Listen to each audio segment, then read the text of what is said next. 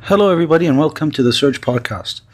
So for today, I wanted to start talking about another part of my practice that I rarely talk about because it kind of scares my colleagues a little bit.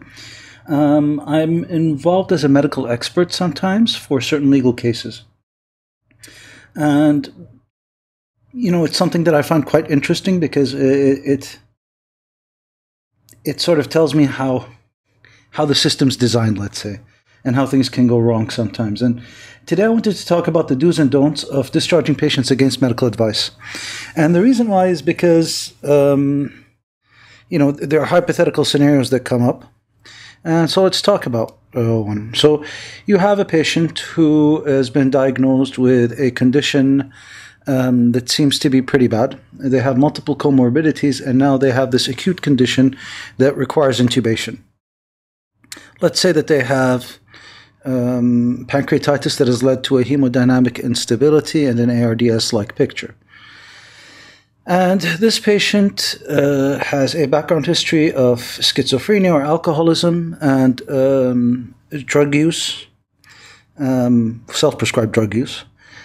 And when it comes down to intubating the patient decides that they don't want to be intubated and that they want to leave the hospital. And the reasons that they cite are the fact that they just want to leave. You, rightfully so, respect the patient's autonomy, and you decide that this patient is allowed to leave. But then you bring the AMA form and you get the patient to sign it. And the patient signs that AMA form, the Against Medical Advice form. And that form is basically something that I think very few doctors or nurses or other healthcare specialists, such as nurse practitioners, physician's assistants, anybody who's authorized to read that form rarely understands it completely. The only thing that we sort of think about, or the only thing that we're taught back in medical school, is just get the patient to sign it, basically, if they're coherent and if they look okay to you. And the main reason why we get people to sign that form is because there's an impression that we're protected, right? If they sign that form, that means that you're not going to get sued. That means that nothing's going to happen. Ultimately, at that point, when your patient is refusing medical care, that's what you think. But is that your reality? Well, for one thing, having practiced in more than one place over the past couple of years, I can tell you that in certain countries, patients may not have the right to refuse if they may die.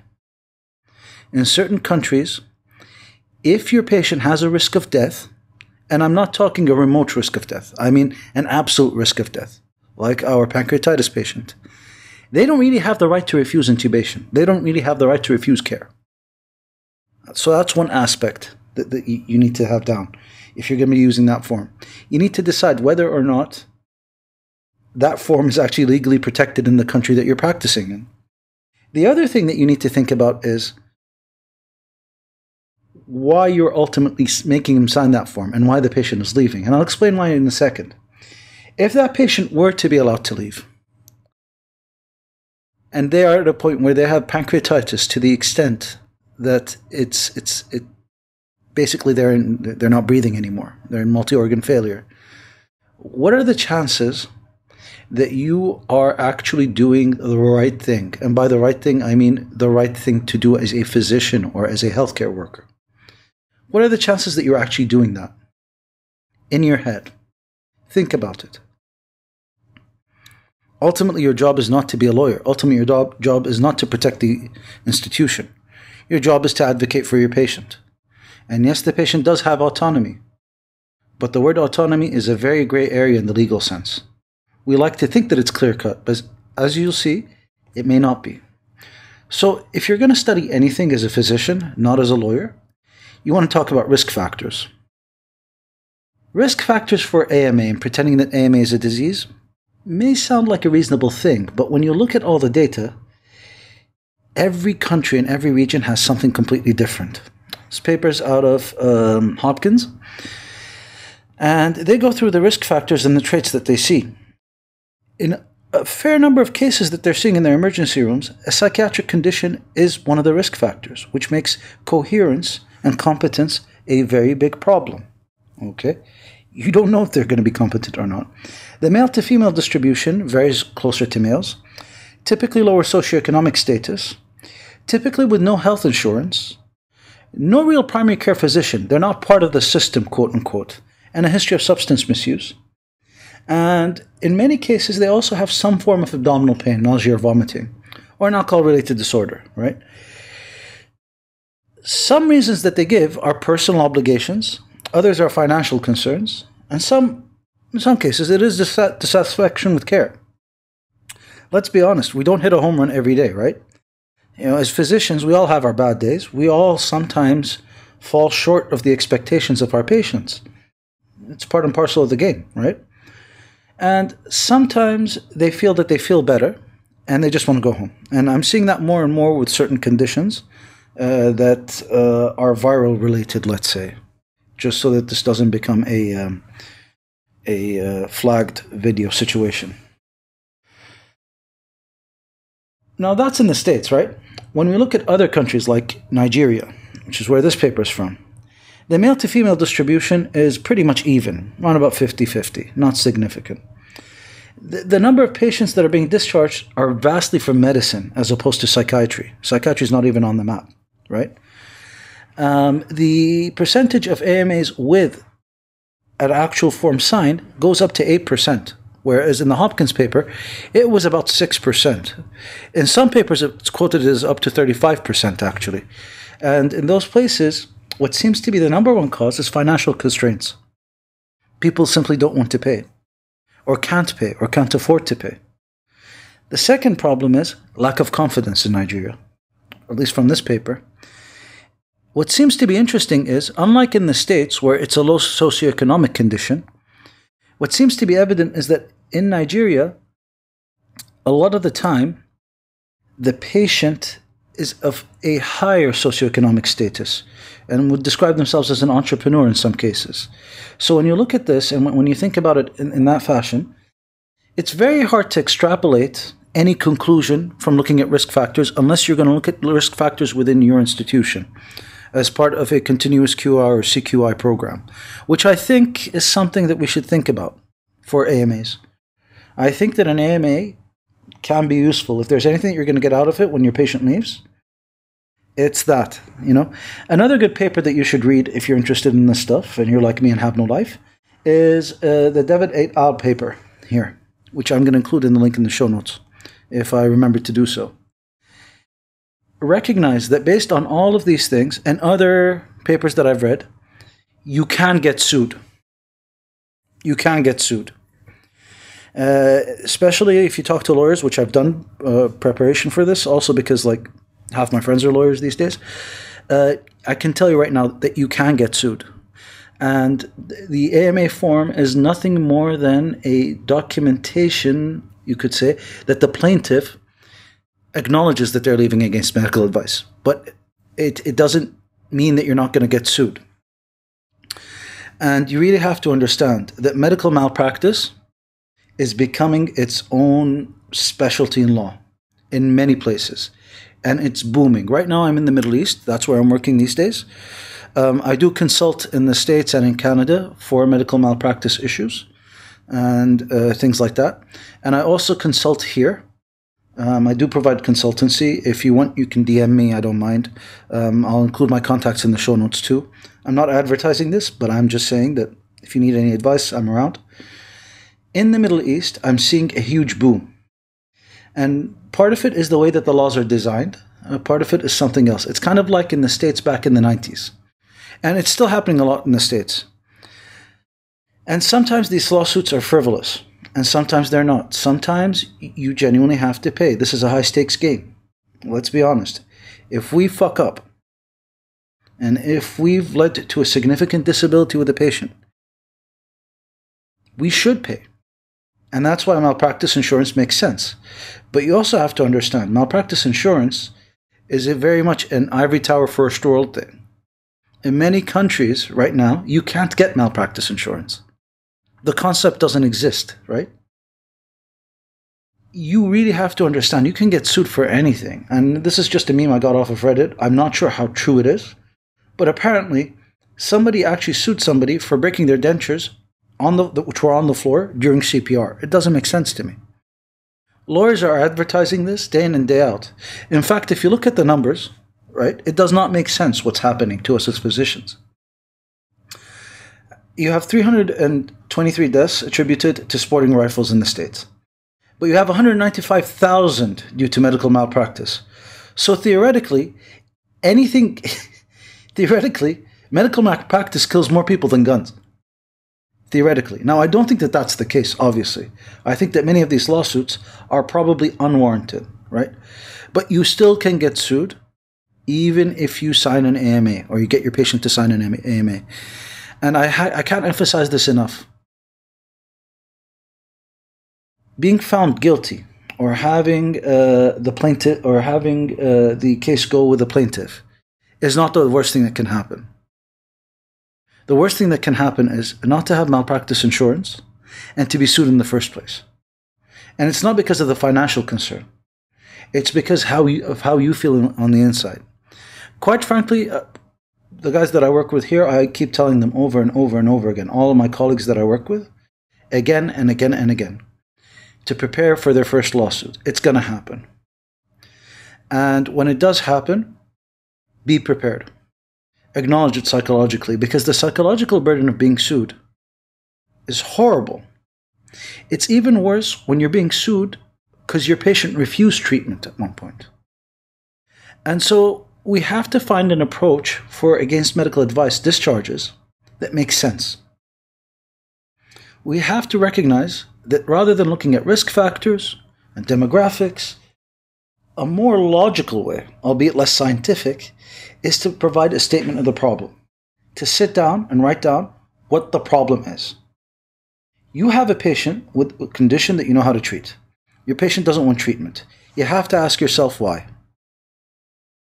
And in most cases, the why leads to perception as the problem. Perception is when two people see the same object, or see the same concept, or see the same thing, but they interpret that thing differently. An example would be a 9. A 9 seen from one angle looks like a 9. Seen from another angle looks like a 6. So if you have two people standing on either side of the 9, one person will call it a 6, the other person will call it a 9, they'll get into an argument. That's the vast majority of cases. When I audited our own institution here in Kuwait, that's the vast majority of cases. Okay? The second is fear. Fear of the healthcare system, iatrophobia. Now, iatrophobia, I did a quick review of this. It can be fear of the institution itself. It can be a perception that the institution is low in quality or the physician is low in quality. It can be the fact that the patient does not feel that the doctors or the physicians actively trying to treat them or healthcare workers actively trying to treat them. It can be fear of being caught if you have drugs on you, right? If you have illegal contraband on you, if you have a weapon on you, if you've been shot in the chest. All of these things, or being stabbed, all of these things lead to fear. And so that in and of itself is a perception problem. The patient does not recognize the urgency of their condition when compared to their fears. And so we have to learn how to recognize a patient's perception and then try and change it, which is extremely difficult if you ask anybody who's tried. But we also have to recognize our patient's autonomy. And we have to have a sense of urgency at the same time. And so the reality of the situation is, it's not easy. It will never be easy to do. But you have to try. You have to advocate for what you feel is best for your patient, while knowing well and good that at the end of the day, you may not be able to provide the patient with the care that you think is appropriate, and you may have to let the patient go home. You have to respect that as well. So a couple of hacks and tips that I've learned over the years is to spend 5 minutes having coffee with a friend who works in a mental health center, preferably an acute mental health center, preferably. These are people with a lot of insight who have seen a lot of people refuse things. based on perception problems. Then understand why your patient is refusing therapy. Most of the time, if it's a dissatisfaction situation, the patient will make it very clear very quickly. Those are the easiest. But if there's another problem, poor social circumstances, kids at home that they have to take care of, other things like that, you may have to start and work on that as well. So you need to recognize the problem that the patient has and then try and fix it. Help the patient understand by speaking to them as an advocate, not as a friend, and not as a physician or a healthcare worker. You are not just, this isn't a job anymore. This has major ramifications to your patient's quality of life. So you cannot, I will repeat this a fourth time now, you cannot let the patient make a decision without understanding why they're making the decision. You can let them make the decision once you've understood why they're making the decision. And if you can't understand it, then there's a problem. If it's a communication issue or a fear of the actual procedure, let's say, use YouTube. Use other resources online to clarify the procedure. Ultimately, I don't know anything about fixing cars. And so when a mechanic tells me that something needs to be fixed in a way that looks a little bit scary or sounds a little bit off, they're going to have to explain to me why, right? It's the same thing with us as healthcare workers. We really have to take the time to allow our patients to tell us what their concerns are, and then we have to take the time to make sure that those concerns are addressed. Oftentimes, getting a colleague or a patient's advocate, somebody else to advocate for the patient as a surrogate, to help you out is a good thing. And ultimately, most of the time, people are around to help. You can literally ask your patient if they have a friend or a next of kin that can come in to try and explain to them and that type of thing. And most of the time, if you can wait, it's a good thing to do. Now, everybody talks to me about competence. It's not about competence. Competence is more of a legal term these days. I know that the textbooks still use it. I would say that if you're going to have a patient sign AMA, you have to think about their capacity to sign it. So their capacity, I would say the easiest way to define it is to assess their ability to express choice and to communicate it effectively. Their ability to process and understand information, their ability to understand the significance of the information and the consequences of it, and their ability to manipulate the information. The patient should be able to engage in a conversation where they understand the logical process and the decisions. And they have to have full mental capacity, be awake and be oriented, obviously. Now, if all else fails, if all of this stuff fails and your patient is still refusing, the AMA form is just a safety net for the institution. If you look on PubMed right now, there are at least 3 or 4 papers on this. Most of them I've quoted. One of them I didn't. Those papers all mention lawsuits. The highest quoted in one region is 55 lawsuits in one institution. In all of those cases, the AMA form was interpreted as a documentation that the plaintiff acknowledges that they left against medical advice. But it does not document anything else. It does not document their capacity at the time. It does not document your capacity at the time. It does not document why the patient left against medical advice, in most cases. It does not document anything to do with capacity. Nothing to do with capacity. And I would be very interested to see people audit that type of documentation. If you were to ask me about the best practices for AMA, I tell you, number 1, know the law in your region that you're working in. Know the law. In some countries, you cannot allow a patient to refuse care. If it's life or death, you cannot allow them to refuse care. You just can't. There are certain countries where you just can't. It's not something that's even remotely thought of as being a discussion. You cannot let somebody refuse care because there's an interpretation within the law that the refusal of care is tantamount to suicide, which is illegal in those countries, right? In some countries, you cannot try and persuade a patient in a different way or to talk to somebody else if they're corpus mentis. Patient confidentiality is part of the law, in many countries, in fact.